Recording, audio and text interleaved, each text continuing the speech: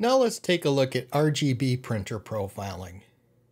We're back at the i1Profiler home screen, and we begin by selecting RGB printer and then profiling. The steps for creating an RGB printer profile are very similar to those for a CMYK printer profile. It starts with the definition of a color patch set, followed by creating a layout for the test chart, then printing and measuring.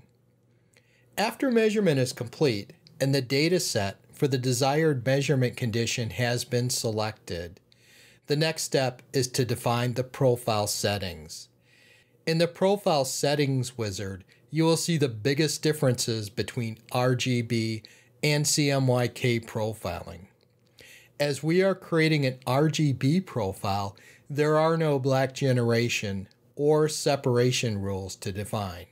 You can still edit the saturation, contrast, and gray neutrality for the perceptual color mapping in the profile.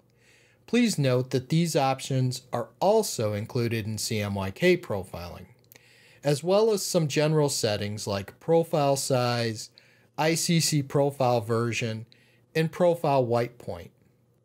The last step is to save and view the profile.